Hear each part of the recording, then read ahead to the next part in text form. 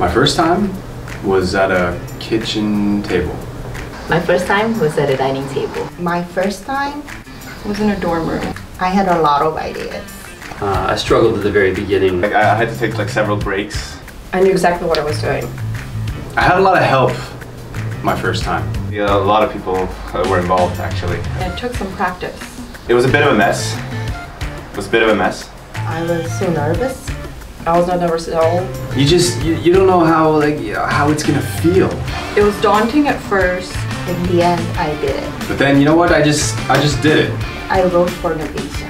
I published for NOVAsia. I built the NOVAsia website. Nothing feels as good as that first time when you see your words out there in the world.